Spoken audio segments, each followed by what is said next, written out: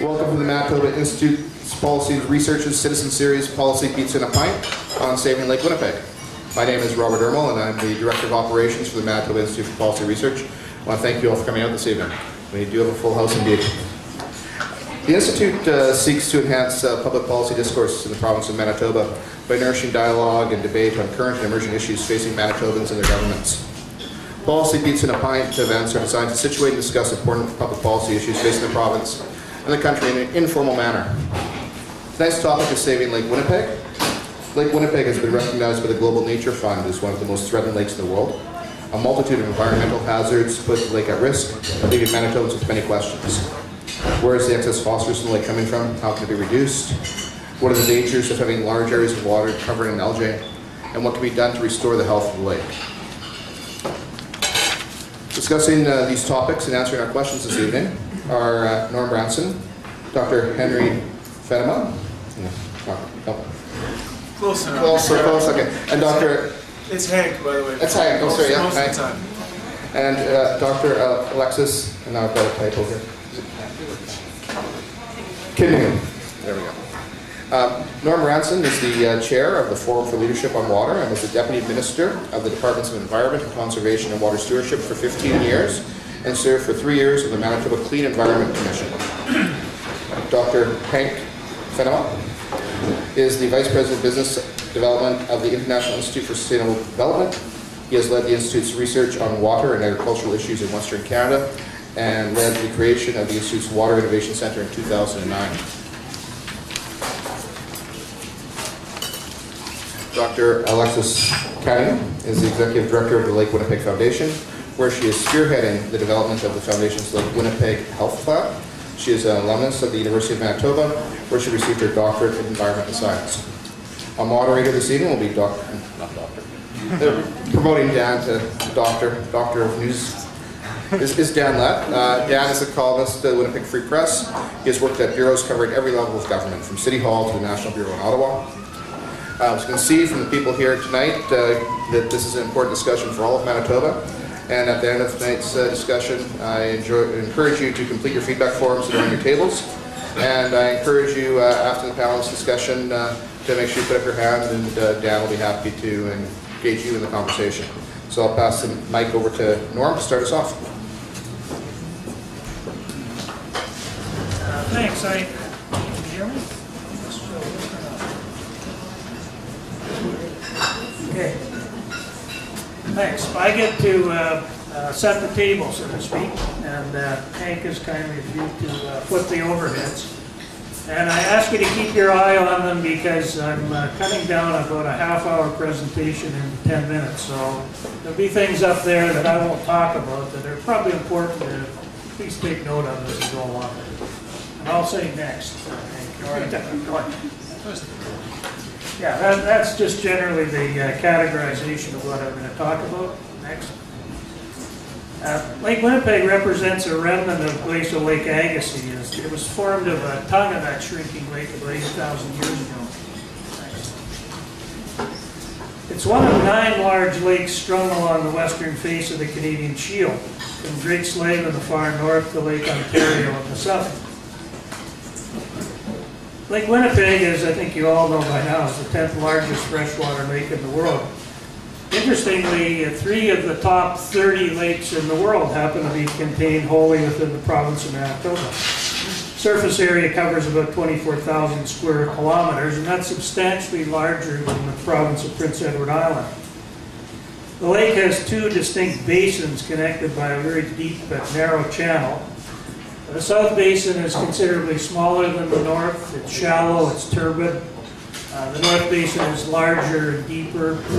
Average depths, I think, about 12 meters in the south basin and about 17 meters in the north basin. So it's a very shallow lake. Doesn't really show up very well on the map, but interestingly, there are over 650 islands on Lake Winnipeg. The lake has been referred to as the Inland Sea. It's really got an even nastier reputation than the eastern Great Lakes for killer storms. It contains about 25% of all the fresh water in Manitoba. It has a very short retention period, turning over its volume about every 4 years. And that's compared to, I think Lake Superior is something over a century in turning over its flow. 3 major watersheds contribute over 80% of the inflow to Lake Winnipeg. And the only outlet is the Nelson River, which of course empties into Hudson Bay. The southern edge of the lake is moving slowly but inexorably south due to the post-glacial isostatic rebound, which is also greater at the north end of the lake than it is in the south.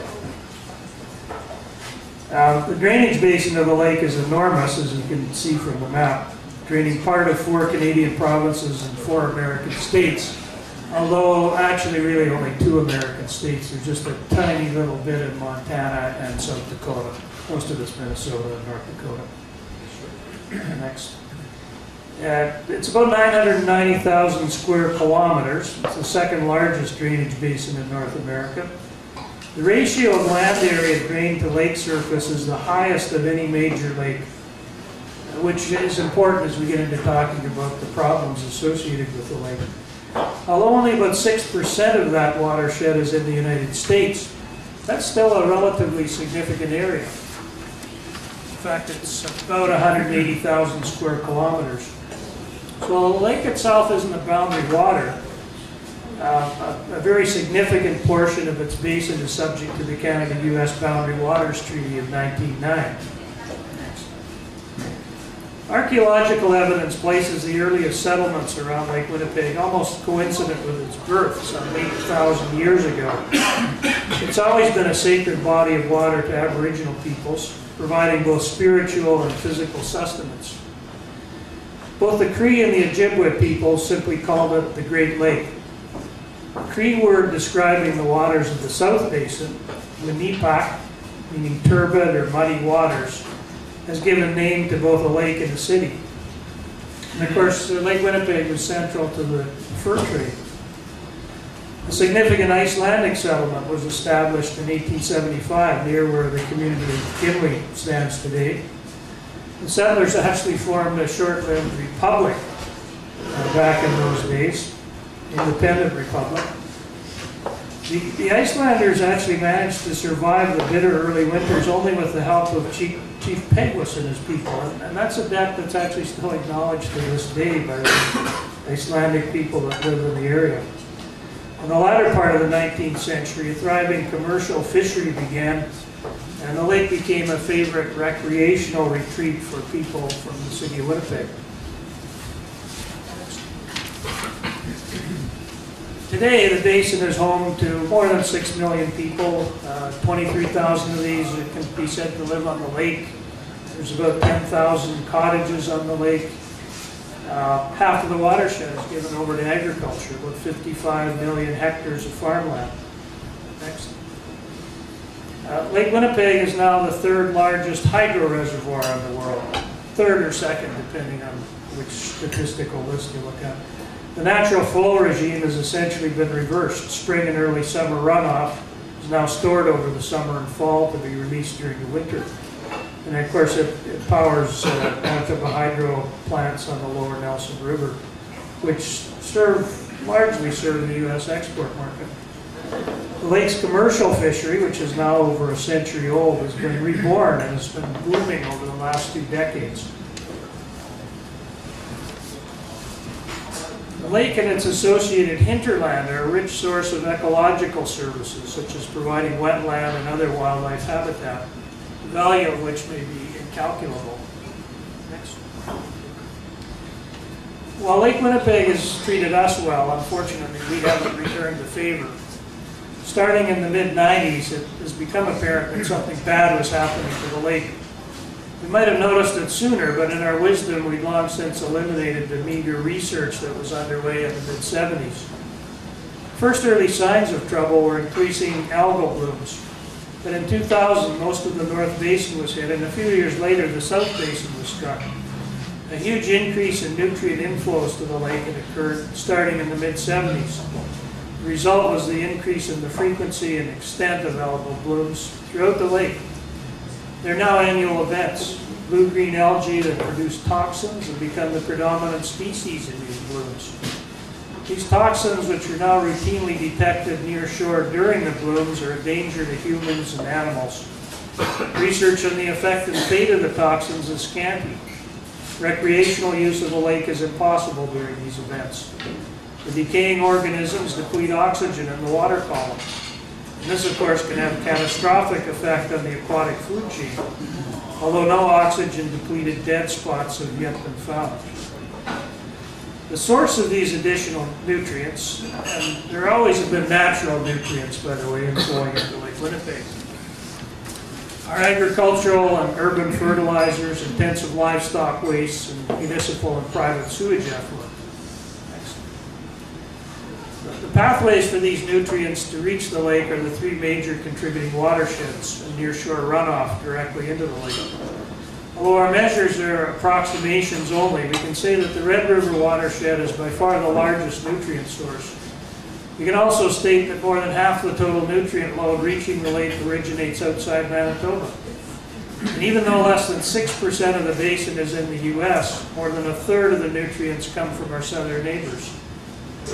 Next. We know that nutrient transport and quantity of flow are intimately related. Assuming the quantity of nutrients on the landscape remains the same, and unfortunately that's not a reasonable assumption in my view, more flow on the rivers means more nutrients into the lake. The flow on the Red River has doubled over the past 20 years. It has increased by 33% in the Winnipeg River, and we're talking now about average annual flows. In the North Basin, inflows from the Saskatchewan River have been in steady decline. This, combined with the damming of the river, has greatly reduced its sediment load, making the relatively clear waters in the north even clearer. Light can penetrate further, thus stimulating even further algal growth. And the lake is warming. Spring breakup on average comes later, or all the time. I shouldn't say all the time, it won't this year, but on average. All of these factors will bode very poorly for the health of Lake Winnipeg. Lake regulation appears to have introduced a further potential threat. More nutrients are being retained in lake sediments for possible future reintroduction, as they are no longer being flushed out during the course of the summer. Next. Much has been made of the comparison of Lake Winnipeg today with the condition of Lake Erie in the 1960s, when Erie was described as dying. The scientists presently studying the lake have cautioned against the application of this term to Lake Winnipeg. I think largely because we haven't detected any oxygen-starved dead spots in the lake as yet. Nonetheless, what is dying as the condition of the lake continues to deteriorate is the uses we make of it. And so simply because we say the lake isn't dying, let's not kid ourselves that somehow it isn't an immediate and critical problem. Next. There are other challenges facing Lake Winnipeg. Invasive species are a threat. Rainbow smelt entered in the lake from the Winnipeg River in 1990, and they've now proliferated throughout the lake. I'll read you a sentence because I'm reading off.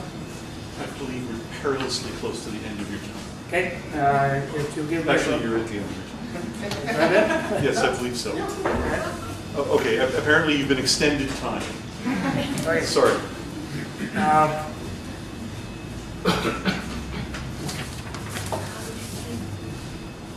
I'll say very quickly, and I see people here actually who are very familiar with the institution, and that's the Manitoba, or the Lake Winnipeg Research Consortium, which started in 1999 and does great work on the lake and researching the causes of the problem and the general ecology of the lake.